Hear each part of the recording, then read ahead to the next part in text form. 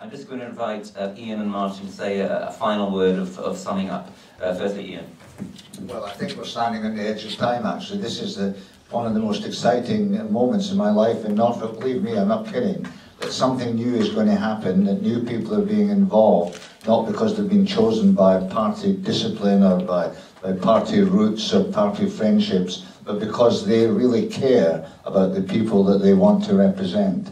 And that's what I feel very heartened about, that this is something quite new in Norfolk. All my life I've spent most of my life with party hacks who do as they're told, who have their speeches written for them and so on, and who have very few ideas of their own and oppose anything novel and new and innovative that comes along.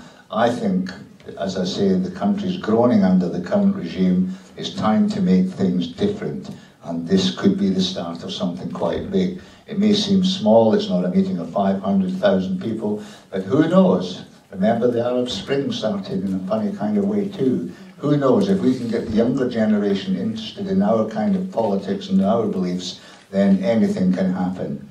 Thank you very much. And Martin Bell. I rather like the idea of a Norfolk Spring. It's been rather long delayed this year. And thank you all for coming, and I wish you every success.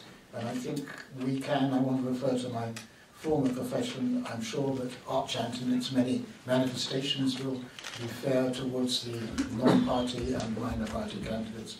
And as for my former